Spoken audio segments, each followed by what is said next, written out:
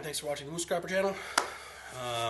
This video is going to be on gold recovery of SIM cards, DirecTV cards, and credit cards. Right? So I know that you've probably all seen these at some point. A nice big area of gold on these things. Keep in mind that gold layer is extremely thin, so it does take a whole lot to make very little gold. Unfortunately, I don't come across a whole lot of this material, but they all process the same way. Credit cards, the ones that have the little gold chip on it, DirecTV cards with the gold chip, and SIM cards.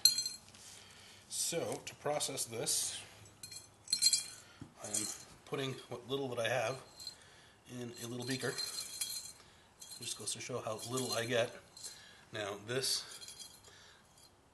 I'm not going to get a measurable amount of gold from this, but I'm just going to take whatever foils that I get from this and add it to the rest of my stuff. This video is just basically to show how it's done. Alright, so muriatic acid or hydrochloric acid, 31.45%. You can use other concentrations, but depending on if it's higher or lower, it will make a difference on the recovery time, the odor, the danger levels, all kinds of things, variables. I like to use the green, safer muriatic acid. There's less fumes. I've kept these things in my garage, and my tools haven't all rusted up, which is nice, which can happen with other stuff. So what I'm going to do is I'm going to take this. I'm actually going to do this one the right way. Right? So you add acid to water. So in this case, the peroxide would be the water. So what I'm going to do is I'm going to take this, pour just a little bit. It's way more than I need for those few things. And then I'm going to add a little bit of hydrochloric to it.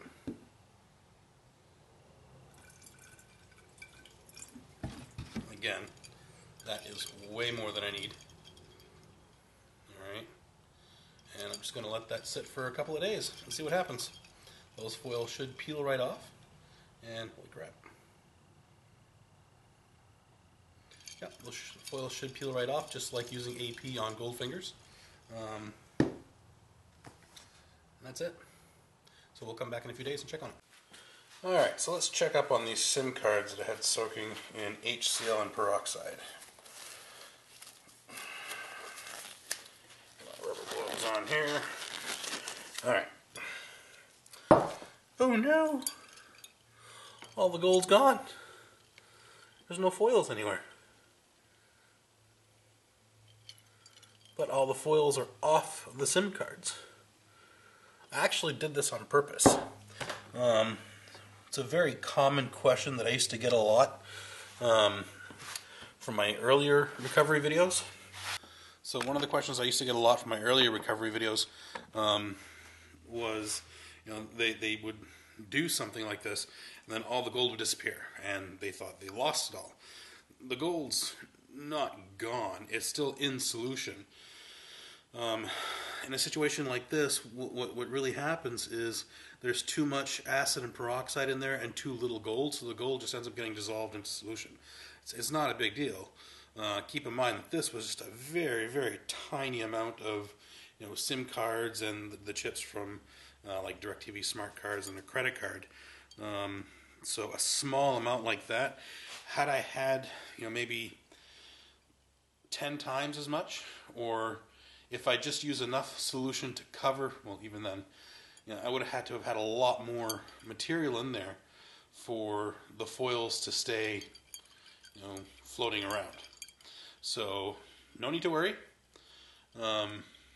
If you wanted to get the gold out of that, all you'd have to do is throw in like a chunk of copper or something. The gold should cement out, but keep in mind that there's less than 20 SIM cards in there, so I'm not going to get a whole lot of gold. You probably won't even see anything on the bottom. So something like this, what I'm going to do is I'm going to add it to my stock pot, which is over here. It's that 5-gallon bucket that you see down there. That's full of all of my other waste chemicals. And what I do is, I was putting chunks of iron in it, but the urban miner helped save me some time from trying to get the copper out once I did that.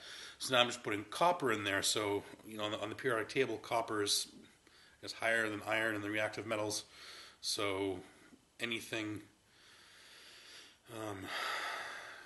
if I put a bunch of copper in there,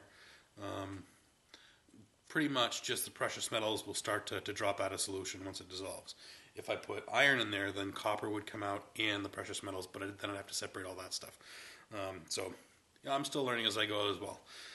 So that's that. So again, for the SIM cards, this process will work fine if you have a whole bunch of them. If you don't, this is what's going to happen. The gold is going to dissolve into solution. Even still, not a big deal. So that's it. So another quick thing, I wanted to give a shout out to Scrap Hawk. Make sure you check this kid's channel. Nothing makes me happier than to see you know a young person who's not sitting on their butts doing this all day long. So this kid he's got his own scrapping channel. He's getting out there making some money. You know, a couple of years ago, I was really impressed by Vaughn Scrapper, who was doing the same thing. So make sure you check him out. I'm going to put a link to his channel on the black screen. And I think that's it. So